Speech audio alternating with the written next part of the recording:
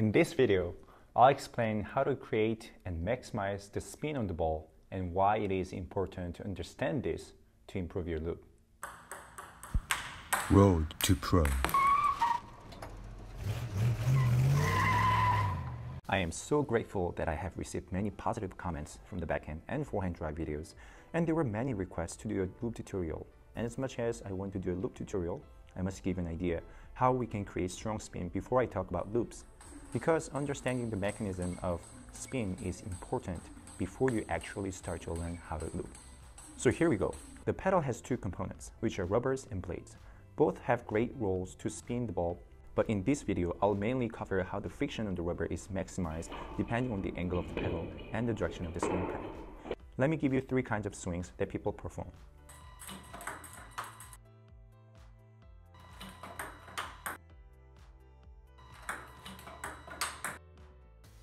Which swing do you think will create the strongest topspin? And do you know which way you swing when you loop the ball? Yes, swing number 3 creates the strongest topspin. But so many starters who are struggling with their loops swing like one, and often they don't even know that they are doing so. So, people who are doing swing 1 really need to know that they are doing so first, then break it down to fix before their muscles learn it. This is a typical mistake people struggle with when it comes to loop or chop, and is an inefficient way to add spin on the ball. And there are several reasons why they are swinging in such ways. First, they didn't understand how to create spin and how to drive the ball efficiently. I'll make another video about driving the ball to help you understand. Because if you really understand forehand or backhand drive, techniques such as loop and smash follow along. But many want to skip the basics and jump into advanced techniques. And here are some other reasons. They have seen professional players closing the pedal in the preparation. They want to create more spin by closing the pedal. After they swing, the angle of the pedal didn't recover when preparing for the next loop. In addition, many of the people also wait for the ball to fall to loop because they are so far from the table, and as they swing, they realize they can't hit the ball over the net, so they try to open the pedal, and in some cases, people slow down the swing too. This is also one of the typical reasons why people keep hitting the side of the pedal. But don't worry, because if you really understand the concept of how you can create spin, you will be able to fix it before it's too late. Rubber has two components, which are top sheet and sponge. The top sheet mainly causes friction on the contact, and sponge acts like a spring to rebound the ball. Basically, the rubber gets squeezed when the ball contacts the ball, and the deeper the ball goes into the rubber, the more rebound it will get. Now, swing 1 finishes the swing as it opens up, and the direction of the follow-through force is applied upwards where it should have been forward and rolls towards the bottom relative to initial contact, which unspins the ball rather. You may have some topspin, but you would be spending much more energy for less spin.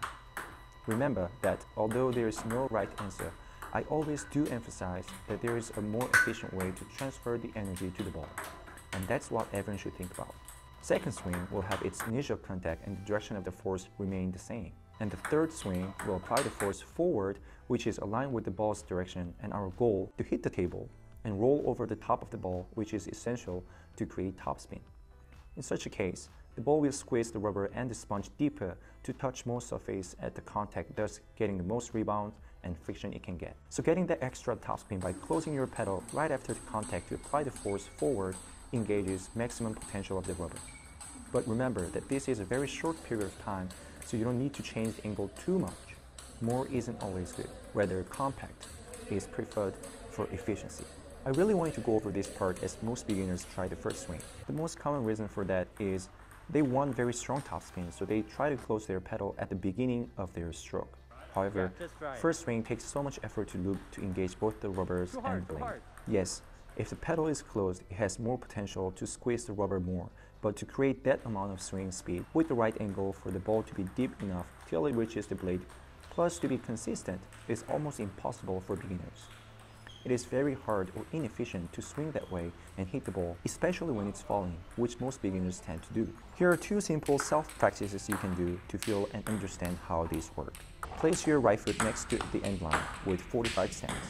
Then drop the ball in front of your right hips and let it bounce and catch the ball when it's falling. Try to see if the ball makes good up. Don't forget to shift your weight and transfer the energy from your body. Then stand a little distance from the table and toss the ball gently and do the same. And see if you can still make a good up. Then put into real practice. Thanks for watching this video, and I hope this was helpful for y'all.